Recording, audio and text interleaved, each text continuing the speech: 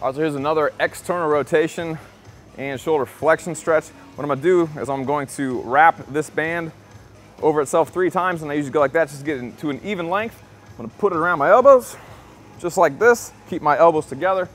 I'm gonna reach on a stick just like this to get my hands far apart. If I try to reach like this, it's kind of tough. So usually I go like this first, and then you can come here and it'll keep your hands really far apart. What you're gonna do is you're going to set your elbows on something, and then keeping your hands right here, you're gonna try and put your face as low as you can get it. So you are, again, you're reaching overhead in that externally rotated position.